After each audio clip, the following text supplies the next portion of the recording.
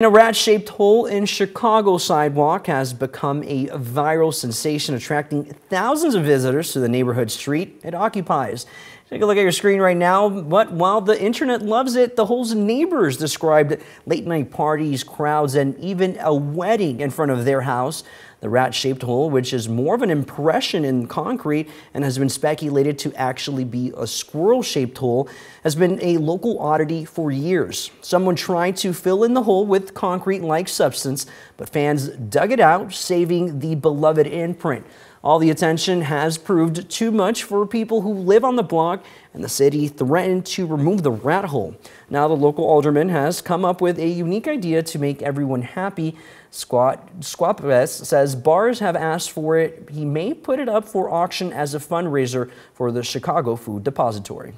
We might be removing the slab for the rat hole, but I think what we're talking about is possibly doing a fundraiser, allowing somebody else to take it. But just the issue with the parties and the potential concert and the other events that are taking place in front of neighbors' homes, it's become a little problematic for them.